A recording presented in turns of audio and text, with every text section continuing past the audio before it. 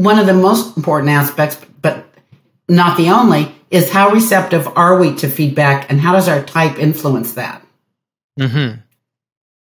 And interestingly, some of the Enneagram types are pretty closed off to feedback. It doesn't matter because and certain ones are overly responsive to feedback. Oh, you think this? Oh, okay. That must be true. Because I always say, you have to think about feedback.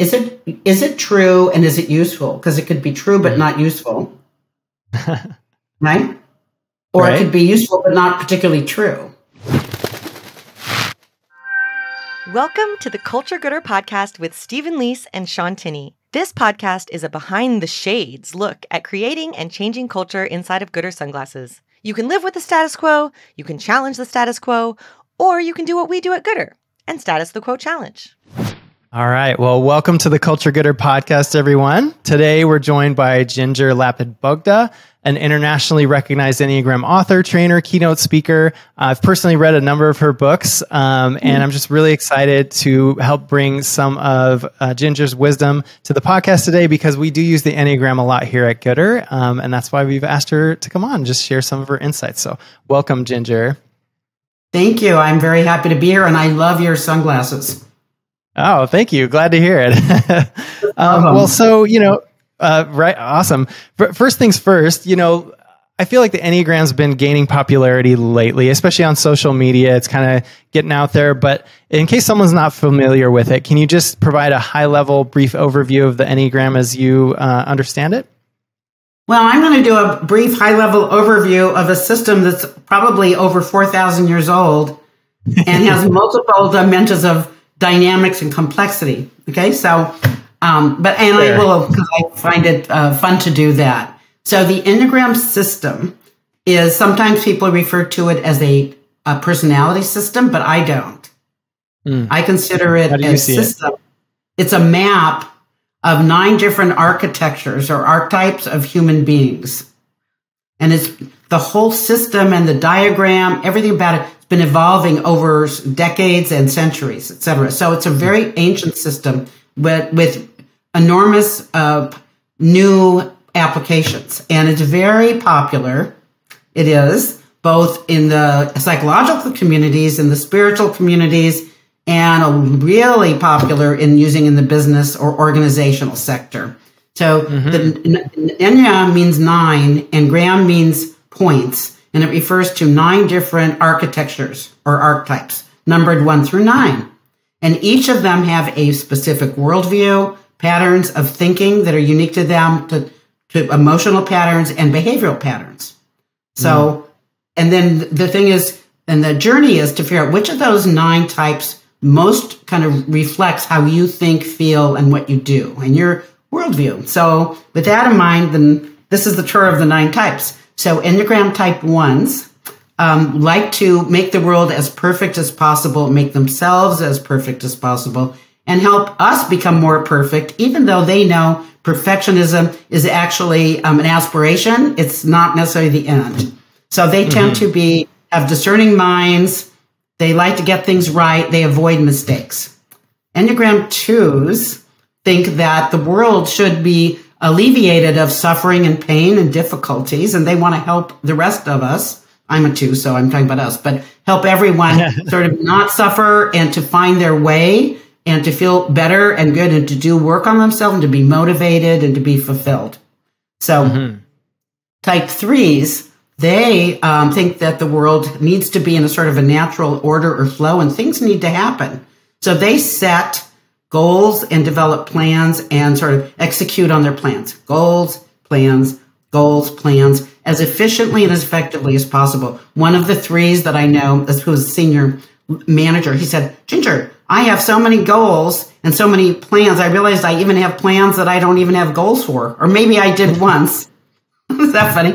So I'm just going to let go of those plans. And then I'm going to look at these goals and say, are they still things that are really important? Do I really want that? Or do I do it because I think I should, because it will make me appear successful and get respect? Enneagram 4s, well, they like to think of themselves as the unique people of the Enneagram. They're just sort of fundamentally, existentially, in their view, different. And the reason they are different is because they think they're different, but they like to be original. They like to be creative. They like to, kind of be symbolic and metaphoric. And they like to engage in deep connections with others, although at one level they're always seeking that, and then they get disappointed when that doesn't happen because, we have lunch and we make a connection, and we need to go back to our own spaces. And then Enneagram 5, those are the people, or the archetypes, those are people that want to understand how the world works. And they want to sort of see how everything fits together. So they're seeking knowledge and wisdom, and they try to find it intellectually. And when they do the work on themselves, they actually realize real knowledge, full wisdom comes from knowing the head, knowing from the heart, knowing from your gut. Type 6s are living in the world of uncertainty. There is uncertainty in this world, and they're trying to make some sort of certainty and meaning out of this kind of world that is somewhat chaotic. So they do anticipatory planning, and they are idealistic realists. They want the best to happen, and they know the worst could get in the way of that, so they identify obstacles. They tend to ask what-if questions, and, they really hate when there's a simplistic answer to a complex problem. Really drives them crazy. Type 7s are the people that like to think anything's possible. No limits. Everything's possible. We can do anything with the right people, the right team, don't put any limits on me. So they're looking for excitement and stimulation, but at the same time, they're avoiding limits, options being closed down, and feeling pain or discomfort. That's kind of their growth area or the growth edge. For each type, there's a growth edge. Then we have 8s. They feel like they're, the superheroes, Hercules. They've got to carry the world on their shoulders. They've got to save the city. They've got to be big because only the big survive, or the strong and the weak need protection. So they become big, and they're hiding in that bigness their deeper vulnerabilities, and they kind of deny that they have needs for support, contact. That's their development area. And then we have the 9s that kind of see everything. They're the type that sort of sometimes thinks they're all types because they tend to blend and merge particularly with people that they think are kind of pleasant for them. And they're very good at mediating, and they like harmonic environments where there's no tension, but they also avoid stating their opinions, or they'll do so at the end. Or it's like the joke, it's not a joke, but it's like you say to a 9, where do you want to go for dinner? And they say, where do you want to go for dinner? It's like, well, where do you want to go for dinner? It's like, then I said, well, where do you want to? You say, well, I'd like to go for, you name it, Italian, Chinese. Oh, I don't really want to go there. And then you go, well, where would you like to go? Because they want to go, so there's no tension, so to speak. So those are the 9 types. Yeah, beautiful. I love how you described all the types. Very inclusive of I think, the positive strengths of each style. One thing that I experienced when I first encountered the system was very easy to highlight kind of the good sides of things. Like I myself am a 9, and initially I thought, "Ooh, I'm a 7. I'm very optimistic," or a 2, pretty helpful. And then when I saw the full scope of what a 9 was, it kind of hit me a little bit too hard. I was like, "Oof." That's where then you got pain, right? Yeah. Yes, right. So can you maybe give people a little pointer there as they've listened to you talk through these styles? How do they know which one might be home for them? Well, they have to do more pursuit, but I can give a hint. Okay. So I'll sort of just leap off what you said. So you thought you were a 7, but then it turned out you were a 9. As you get deeper, right? So there's 9 types, and they also fit into various sets of 3. And 3 of the 9 types are what we call the optimistic types: 7, 9, and 2. That's me. Okay, so you knew you were an optimistic kind of person. That means you kind of, optimism defined by world looks a little better than it is. You kind of like it that way. But I always make a joke, which people can relate to, I think, that the 7s take a whole happy pill every morning because they need to see everything better than it is. And the 9s take half a pill because they need to see teams and groups and environments as better than they are. And then the 2s take a quarter of a pill because we only need to see people as better than they actually are. Until they're not. Now, so that might be helpful if you think of yourself as an optimist. Now, there's 3 types that we call competency types. Type 1, type 3, and type 5. And what that means that they deeply want to feel competent and want people to treat them like they're competent. But they have different definitions, and they get very kind of reactive when they don't feel that way. So 1s define competency as having the right answers. and knowing they're having the right path of action. Well, that's not threes, because threes like to have answers and they don't like to look embarrassed like they don't know something, but they're not so concerned about being right, and they don't necessarily think of their path of action as the right. Threes are about being respected. Competency is the same as being respected for getting results and knowing how to get there. Now, fives, competency means something different. It's knowing something. They're not concerned about whether you think it's right or not, because if they know it, they know it. And it's like, they don't get charged up about that, but, it's for knowledge. So those are you a competency type? Or are you one of the three, I call it intensity types. Sometimes people refer to it as reactive, but I like intensity better. I think we're all reactive. That's what we're working with. Okay, so I try to use language that describes but doesn't judge, which, you probably like because you're 9 and you're into non-judging. Love it. Good. Okay, so, and I'm into 2. I don't want people to feel bad by language I use. That was unnecessary. But so, same result, different motivations. But let's 4, 6s, and 8s. So they're very intense. These are people that when you're with them, you feel, okay, they're tense. And if you're intense, you don't notice you like it. If you're not one of those 3 types, you go, that's a little intense, right? 4s are emotionally intense. They're running a lot of feelings internally. 6s are running mental intensity. They're always going, what if, what about this? This could happen.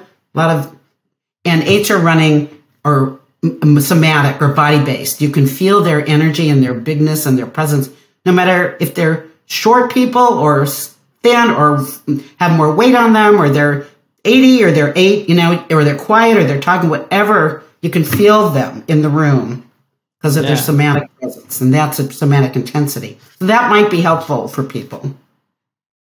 Awesome. That's really wonderful. Thank you for giving us that tour and helping people kind of get a sense of the map itself. I'd love to hear just a little bit of backstory with how you got engaged with it and came to turn this into something that is something you're doing professionally and working with organizations around. Well, my story is a little insane. All right, let's hear it. Ready for it? Yeah, bring it on. So I spent many years as a teacher, as an organization development consultant, as a trainer, as a coach before the Enneagram appeared. And I was getting a little bored. I was like, okay, I'm a little bored, but I'm not really bored. But there's something more I'm supposed to do. So I went to a retreat center based in California that had programs scheduled. And the only program, because I have a lot of years of self-development in me and I'm a trained Gestalt therapist, the only program I didn't know anything about was something called the Enneagram. So I signed up for that. I go there. It's billed as a beginning course and it's actually advanced. So I'm one of 40 people.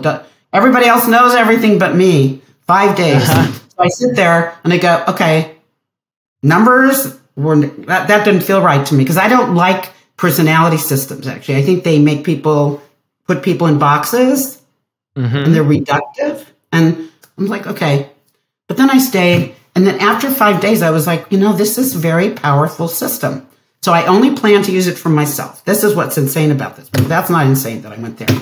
So I'm leaving this growth center. It's at the top of the mountains in the Pacific Ocean. And I am a very sane, grounded person. And all of a sudden I go outside and I see a blimp or dirigible in front of me, but I'm blinking. Is that in the sky? Is it, I don't know. I saw this image and it had a little tail on it. It said, your job is to bring the Enneagram out more into the world. I'm like, an actual sign. Yeah, a sign. I mean, to this day, I know I saw it, but it was in my mind, right? Or where did that? Okay. So I go, no, that's not my plan. And this came back a second time, said, it doesn't matter what your plan is. I'm going, okay, good, but what am I supposed to do? And then it came back, just be still, it'll be clear. So I was only planning to use the Enneagram for myself and my own development. I said, I don't have to do anything.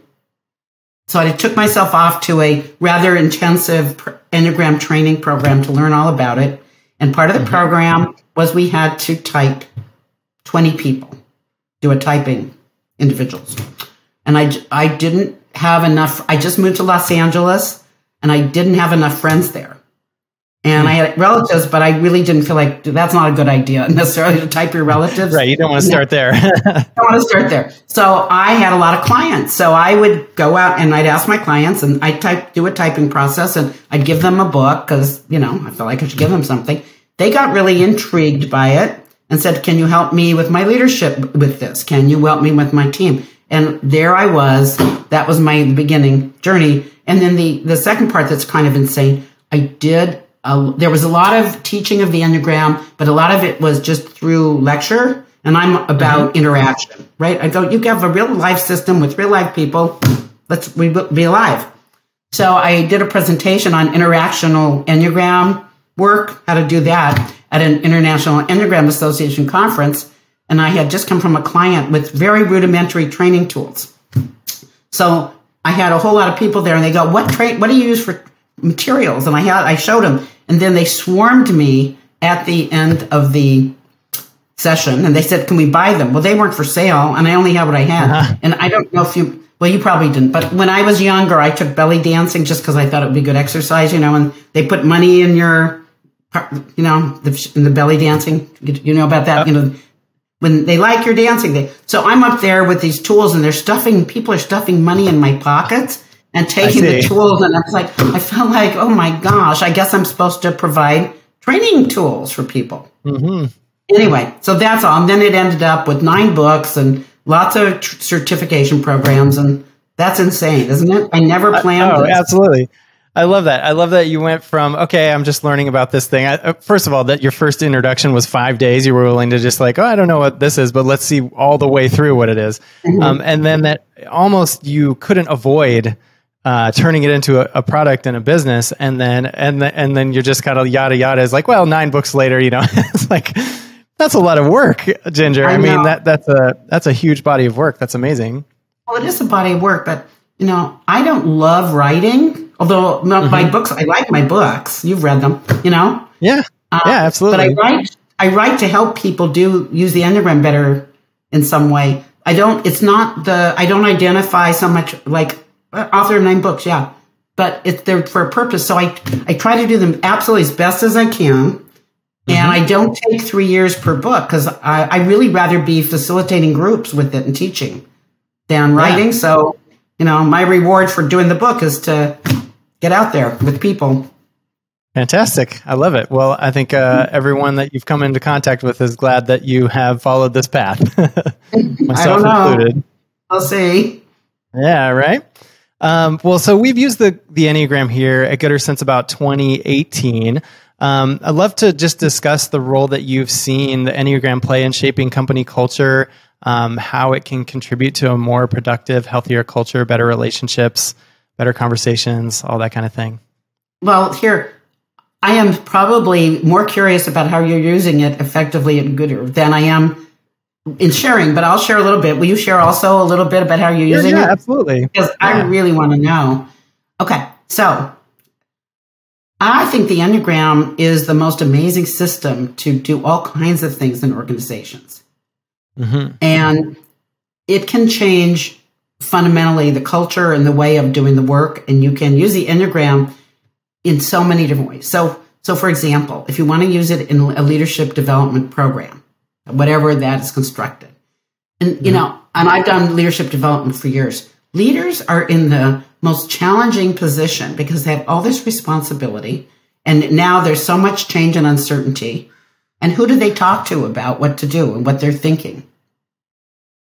They might go to a coach, but then you don't want the coach to somehow be leading the organization. Who do they really talk to? And it's like, who are their peers? And even in organizations, if it's not the leader, it's like even different levels. A lot of people don't feel historically comfortable with sharing where they feel uncertain or anything. The Enneagram changes all that because it makes it really okay to be really good at something, but your type will also show you as based on your leadership, your Enneagram type, because your leadership style grows out of that actually. It'll show you where you need to work. You can work on your development before it becomes a problem for you. It can be fun. There's multiple paths. I mean, it's just brilliant that way. And it creates, I've seen doing it this way, creates a collective of, I'm into collectivity and, collaboration. It gives people from being individualistic and competitive to being collaborative and supportive, where development is working on it it's kind of a badge of honor instead of something you have to be embarrassed about. It's huge. Teams, it's amazing. Now, one of the things also that I love, and then I'm going to ask you, but one of the biggest cultural things is about empowerment and self-responsibility. Like when people learn their Enneagram type, and they really, not just to describe themselves, but also see, here's the strengths, here's the development, here's what I can do. I'm interacting with other people. It's not them that's the problem. It might be partly, but it's also me. There's things I can work on.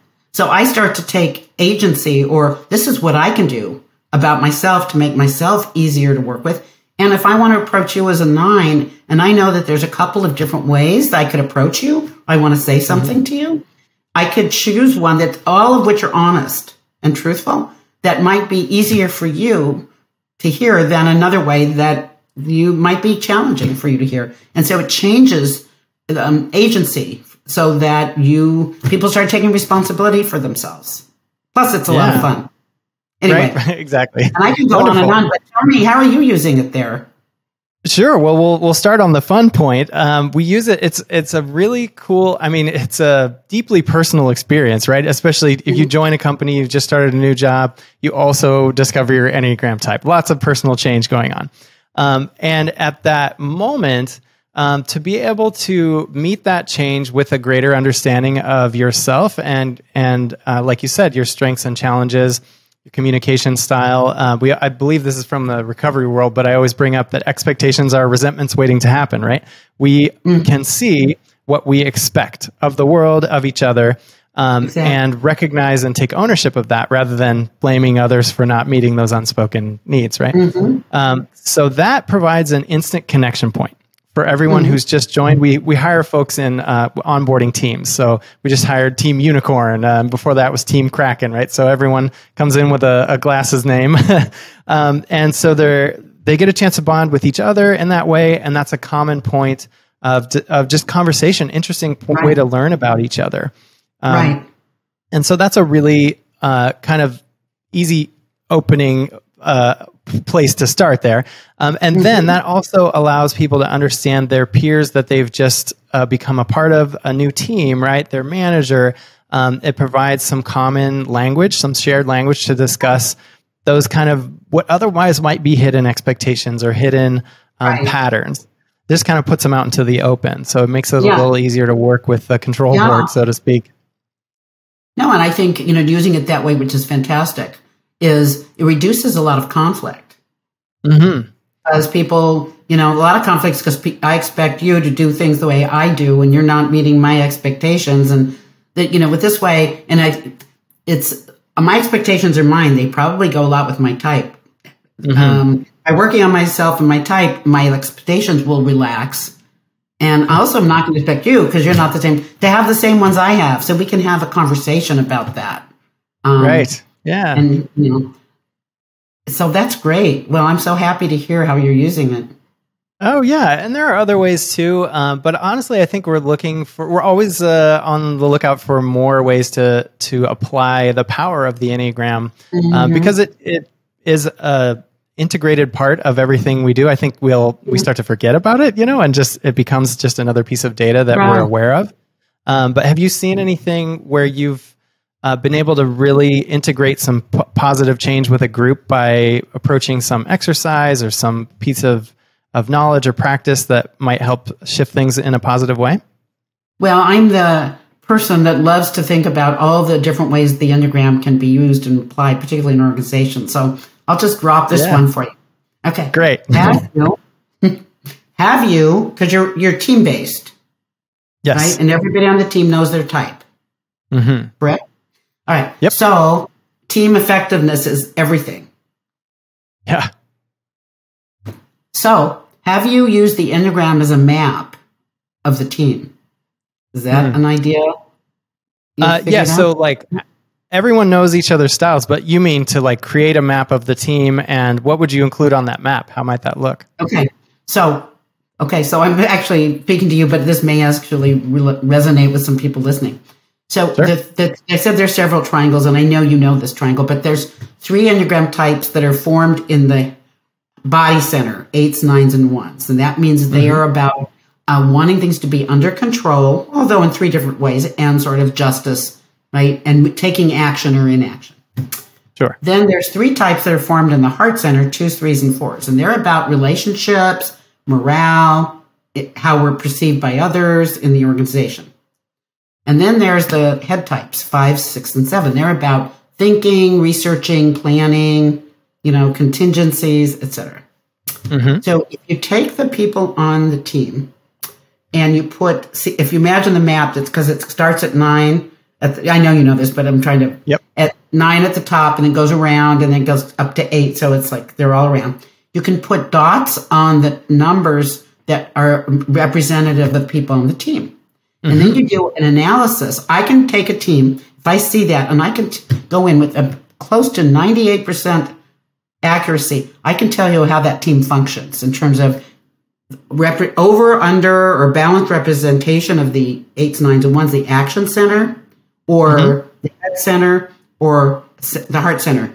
Too many in this center is going to create an imbalance. No, none in this is not. So I had, for example, a client, and then you can take it to micro levels from that, but It's awesome. So I had a client that had a lot of the head center. This was an IT group. And they had quite a few in the body center, 8s, 9s, and 1s, and they only had one person in the heart center.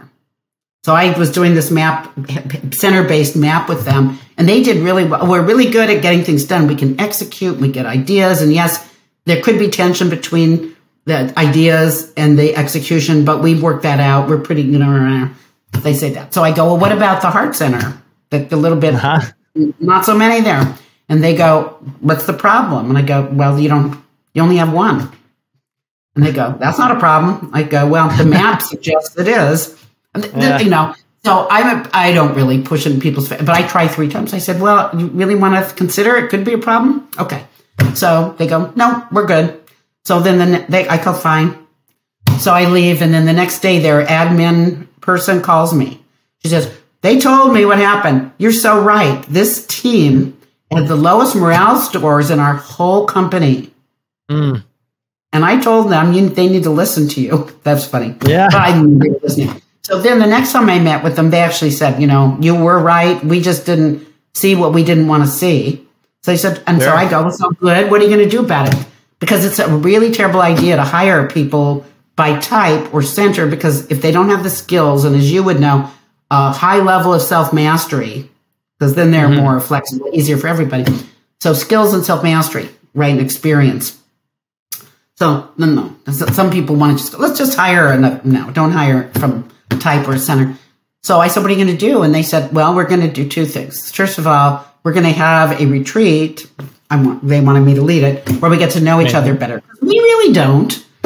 We're just doing the work, thinking thoughts and doing the work. And the other is that we have in our room, they had a particular room they always met in, but they put up a big sign. They said, see that sign? It said, think about, before you make any decision, consider the impact on people. And that's what they did. Call their mind toward the thing that's missing on the map. And they actually really did that. And it made a huge difference. And they could see their morale scores go up. It was amazing. But so that's just one example, but it's like amazing, this map. So starting with the center. So how else might you be applying insights from the Enneagram to understand team dynamics, company culture, just using it as a lens to see that a little more clearly? Leadership, teams, culture. So we talk about culture, organizational culture. See, my experience with using the Enneagram in larger work, and when I say larger work, I don't mean that everybody in the organization has to go through 100 hours of training or something. Totally not. One of the organizations that I worked with a lot in one 500-person business unit of them, I worked with all the leaders. There were 150. Worked with the senior leadership team. They said, oh, bring it to the managers. The managers liked it. Okay, so bring it to the employees, but they couldn't make it mandatory. But they ended up saying it was so engaging, so much fun that they got better compliance on the Enneagram programs than they did on the ones that were federally mandated. But that said, and all of the people on these teams, they had 1 day of work on the Enneagram, finding their type, and then we applied it to communication style and to feedback, giving each other feedback, because that's another thing is there is a kind of a presumption in organizations that it's the leader or the manager who's the only one who could or should give feedback. And you know what? It's because other people either don't know how or they don't want to or they feel scared about it. So, training everybody to give feedback, that's everybody's responsibility so that the manager doesn't have to bear the burden of it. So that's a culture change, and that's feedback culture. And then we ended with conflict. Go ahead. I was going to say we're big on feedback here. That's something we've developed or expanded on a number of systems to help work with that. Just briefly, in your approach to teaching folks feedback through the lens of the Enneagram, can you give just some pointers or high level tips there to? I can. I can run through all 9 types, but okay. So let's just assume.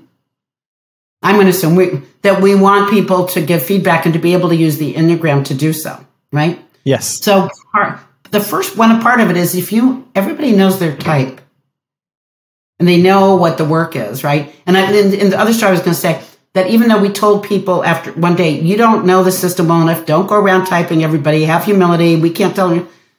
And I know you're going to do so tell them you're not supposed to. Okay. Right. So what happened is new people kept coming to our program. And people said, they think I'm of this type, but they said that was maybe not true, and I weren't supposed to say. And 95% of the time, they were accurate because teams that use it every day, and they're really working with each other, and if people have their types right initially, and it spreads, they learn more about the system than a lot of Enneagram teachers do in real time, real life. Sure. Oh, yeah, absolutely. So to feedback. So one of the most important aspects, but not the only, is how receptive are we to feedback and how does our type influence that? And interestingly, some of the Enneagram types are pretty closed off to feedback. It doesn't matter and certain ones are overly responsive to feedback. Oh, you think this? Oh, okay. That must be true. Because I always say, you have to think about feedback. Is it true and is it useful? Because it could be true but not useful. Right? Or it could be useful, but not particularly true. Correct. I mean, it's interesting.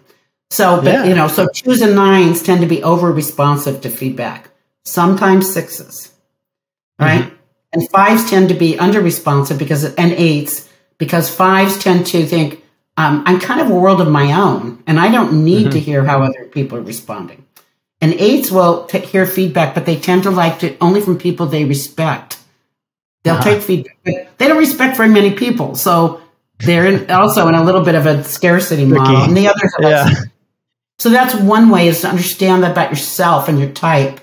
Then there is how comfortable are we giving feedback to other people, and how does our type influence that? Okay, that's interesting.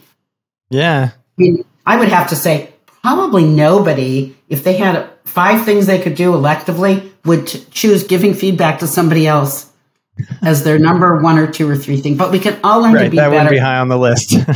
And also people tend to think of feedback as, I'm going to say something negative. And it's not, no. The feedback idea is it works for positive and it works for negative.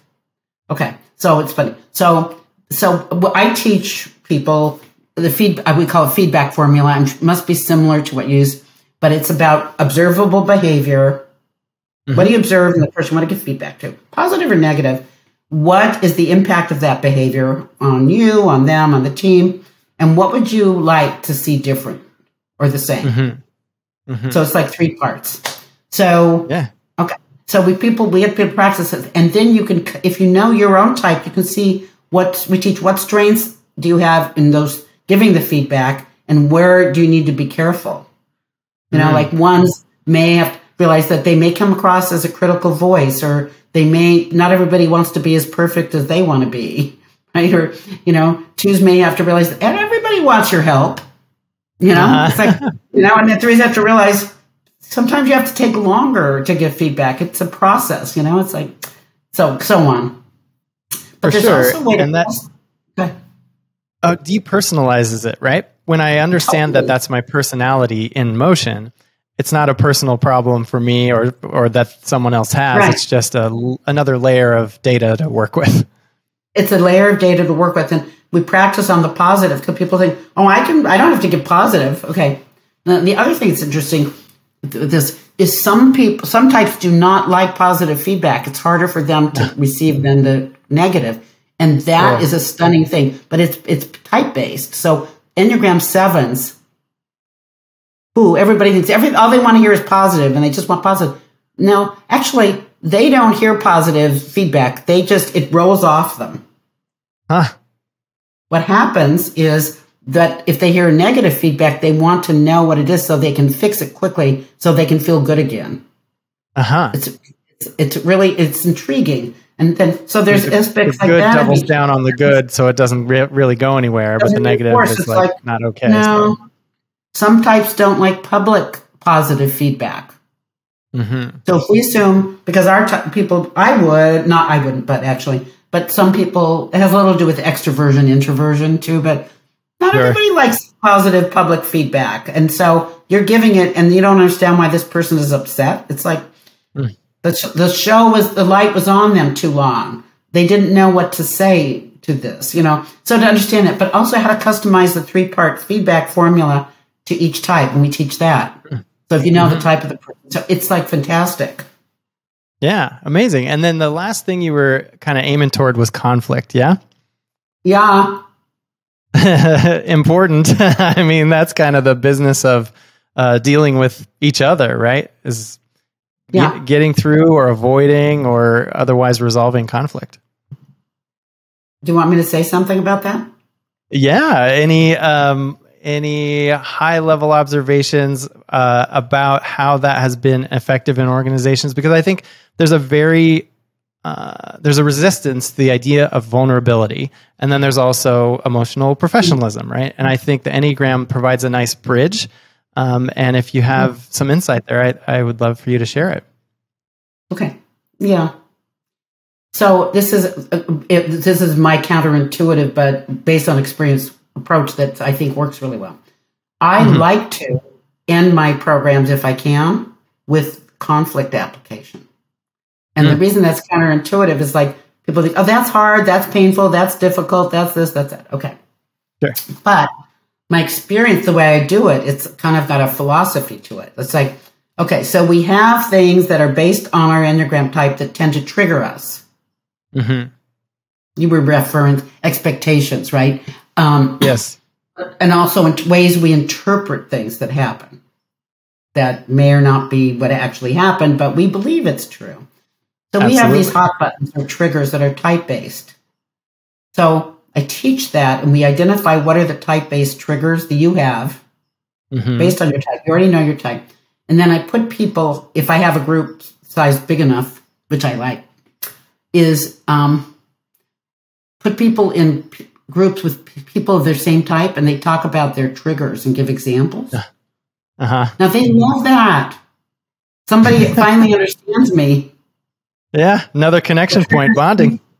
It's a bonding thing, and it's like, yes, and then they can see, yes, this is about my type, but I'm also not alone in this. And they start laughing. It's kind of cathartic. It feels like fun. What a relief. It's not just me. It's not just me. And this is, and that one, that and that. So that kind of is fun. But then they also talk about, so given that this is our trigger, my trigger, and it's going to trigger me in the future, what is the work that I need to do or I can do, because this is going to trigger me again in the future if I don't. What's the work for development based on my type that I can do? Yeah. You get to come up with that. So there's always I think it's important to always have a developmental piece, that it isn't like something's wrong with you, so you have to fix it. But here's a thing you can do if you want to. And, amazing. And lately I've been experimenting with new ways to do it too. So my new thing is I did this with the senior executive team of a very large multinational company. They looked at me as, she's asking us, yes, you're going to do this, right? Okay. So they got these pinch conversations, what triggers them, or, and type and all that. And then I brought a bunch of arts and crafts materials. I mean, feathers and balloons and, you name it, cards, and I had everything. And they had to create within their type they call it pinch, instead of a trigger, a pinch, what pinches you. Sure. A pinch transformer, that the next time they get pinched, they can use it to transform their pinch into something that's an insight and development. And they kind of looked at me and they had a great time. Yeah. And then they'd share their transformer. They did it as a type group, so it wasn't like an individual, but it was pretty powerful. So that you can make it fun. Yeah, totally. We love arts and crafts around here, so maybe we'll look into that. Cool. Well, Ginger, it has been so wonderful to speak with you about all this. You have so many insights to share. For folks who would love to learn more, can you share a couple of books or resources that they can look into to follow up? I think it depends. Feel free to plug your own. Well, I know, but, so I think it's important that, you start out gradually and you get deeper and deeper. Right? Mm-hmm. How did you learn about it? I'm curious, Shaun. Myself personally, I was visiting a company in Australia and they had numbers on all their cubicles, and I was like, what the heck is this? And they turned out they had like a full-time Enneagram coach on staff. So they typed everyone who was visiting in our group, and from there it was what like friends, family. You can see how international this is, huh? Mm-hmm, yeah. So if you're interested, I guess what I say, and I don't know that I would probably send you to my website, the enneagraminbusiness.com, because I put that website together not as a promotional, like hire me, the kind of thing, but it's actually a resource page. And there's a section on, the Enneagram, and it's like, it has the description of the types and then differentiators between types. And then it's got a thing on Enneagram applications, and it's got graphics showing, the core things that people around communication, what each type would say, or sales or leadership. And that's a drop down. And then plus, strengths, development areas, et cetera. So I think it's free. You can start there, kind of explore it. And I would start there and see, and if you're kind of you'll know whether the Enneagram grabs you or not. I think, some people, it grabs right away and they just go like this, and other people go, want to read some more books about it. I've written several books on it. My first one, Bring Out the Best in Yourself at Work, is around the core applications in business. Does have a typing chapter. I have a leadership book. What type of leader are you? I have a coaching book. Great. Then one of my bestsellers is The Art of Typing. Do you have that book, Shaun? I do, yes. It's helped type a number of folks here at Goodr. Yeah, because it's like there are Enneagram tests out there, but there's more tests now than I have fingers and toes for. Right? Yeah, they're everywhere. And they're only about 65, if at best, % accurate, so you can get false positives or negatives. So I wrote that book because I do a lot of typing, helping people find their type in groups. So that's a good one if you really want to get the architectures of the 9 types. It's not the beginner, but it could be a secondary one. Sure. So I think there's different ones. Let's see what I like. There's specialty books I like. I'm trying to think. Maybe just share a couple? Well, there's a book out by one of my mentees and another colleague called Reclaiming You, and it's on Enneagram and trauma. Called Reclaiming You, and it's really powerful. So if for some reason that's something you want to know more about, that's helpful. Now, several people who, if you're into the Enneagram and you want to get sort of to the spiritual, it's not religious, but spiritual aspects of the Enneagram, I've always been a big fan of Sandra Maitre's book, The Spiritual Dimensions of the Enneagram.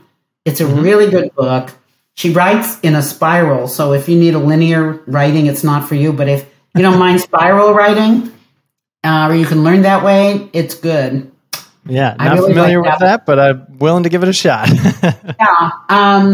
And it's one of the interesting books where the back of the book after the chapters is as good as the book itself. It's like sometimes I go more to Rare. the back. Yeah. But you can start at the back and then, it is rare. Yeah. Let's see. My son and I wrote a book called The Art of the Enneagram, which is metaphoric, all these pictures, and it takes you through the journey and stuff. You might like that. What else do I like? I don't know. That will give it a start. Yeah, I think that's a pretty solid list, Ginger. Thank you.